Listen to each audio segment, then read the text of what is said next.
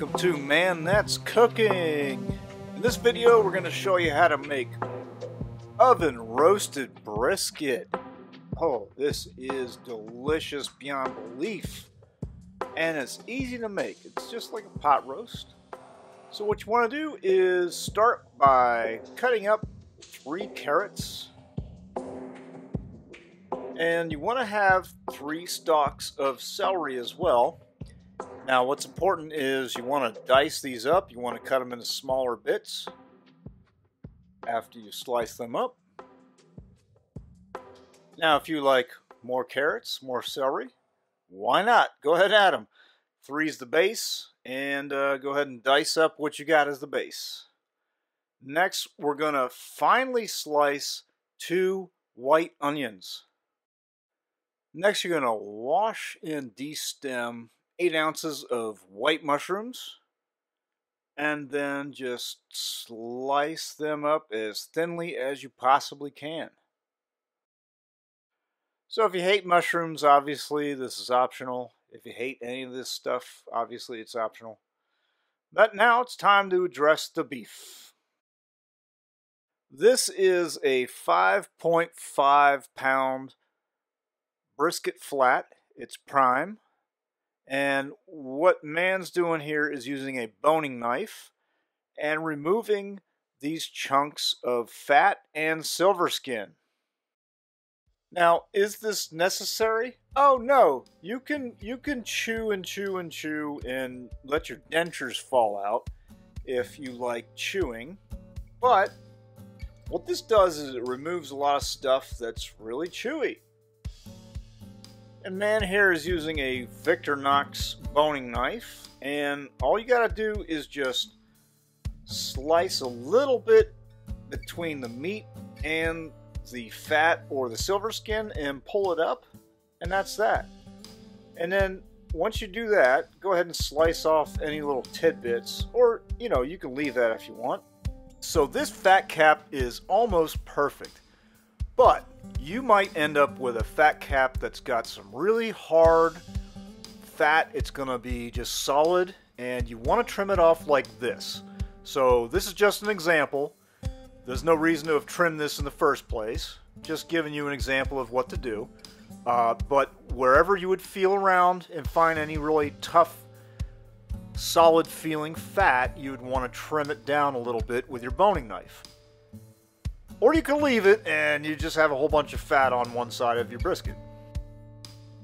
But if you get that nasty hard white fat, you know what to do. Trim it off.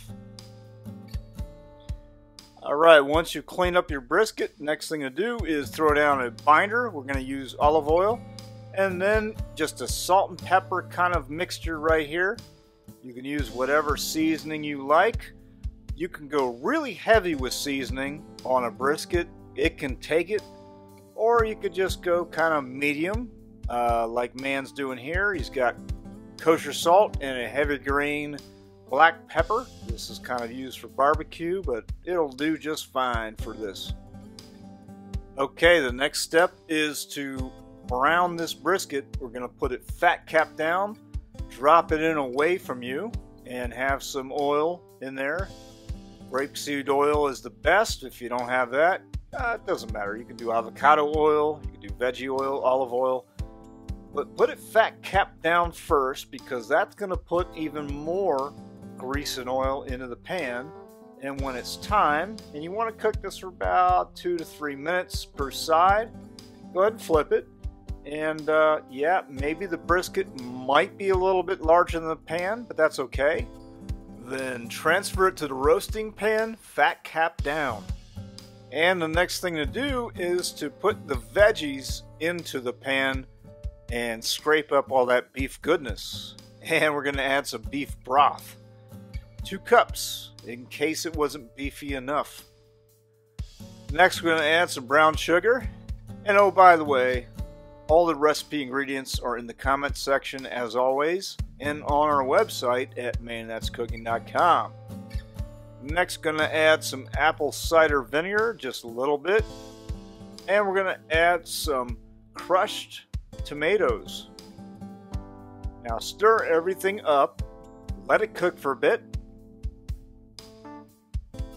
And after about, I don't know, maybe 5 minutes or so, go ahead and add the garlic. You want to crush that garlic up and let it stay as fresh as possible.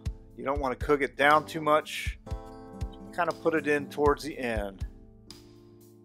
Now everything gets added to this roasting pan, and it's a little hard to do if you're filming and your camera is really close to the cookware, but man, figured it out. So brush a little bit of this stuff to the side, keep some on the top, and next add, if you've got it, some fresh thyme. Yeah, about 6 or so sprigs. Now this is a little bit of a pain, but you want to put 2 layers of heavy-duty foil onto your roasting pan. You might have seen some Dutch oven versions of this recipe, and that's fine if you have a Dutch oven. Man here doesn't. He's not Dutch. He has a roasting pan. So we're going to do this old school style and just cover the roasting pan with 2 layers of foil. When you've done that, go ahead and put it in an oven that's preheated at 325 degrees Fahrenheit. So you want to bake this for at least 3 hours and then check up on the progress here. And be careful when you open it, it's really hot. Use a tool. And look at this. This temp is really high. It's 199, 204. Now typically this looks like it's done, but look how tough the meat is when the probe goes in there. That's not a finished brisket by any means. So we're going to add a little bit more of beef broth, wrap it up, use some hot gloves to seal it because it's hot as hell, and put it back in the oven and cook it for another hour. Now, like magic, 1 more hour. Now take a look at this. The temp is not over the top. It's roughly the same as it was an hour ago.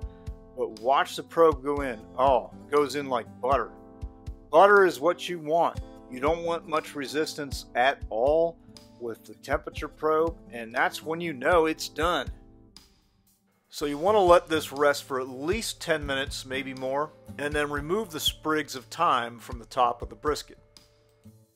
Next, you want to slice the brisket against the grain of meat. So the grain of meat's going to run one direction.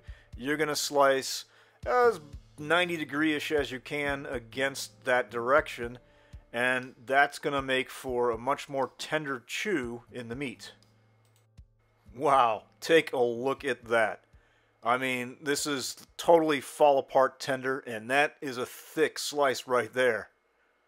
Look at that fat cap. Ooh, falls right apart. Yeah, you know that's tender. That is delicious stuff right there. So you may as well slice the entire brisket, and you can see this one's still steaming, so man probably didn't let it rest for long enough. But that's okay, it's already juicy and tender enough as it is. Wow, look at that. Yeah, this is prime, baby, right here. It is fall apart, it is melt in your mouth, and it's been braised for 4 hours in beef stock or beef broth. It is delicious. You can't beat this flavor right here. And you saw how easy this was to make. I mean, you probably spent the most time trimming off the silver skin. And if you didn't even feel like doing that, you saved yourself some time, but you're chewing later. But that's on you. This is easy. Just takes a few hours to cook. And wow, amazing results. And this is a perfect holiday meal right here. Feeding your friends and family with this. Maybe have some sides like some potatoes, like mashed potatoes or baked potatoes. Whatever. Old Barn Flyover. Take a look at that. Perfect holiday meal right here. I mean, do you have to wait for a holiday to make this? No. There's no rules. Make this on your birthday. Make it on a Monday. It only takes 4 hours. Hey, well, thanks for watching this video. Hope you click like, click subscribe. Hope you try this, and if you do, let us know in the comments section how it turned out. Check us out on Facebook, Instagram, sometimes Twitter, but not much.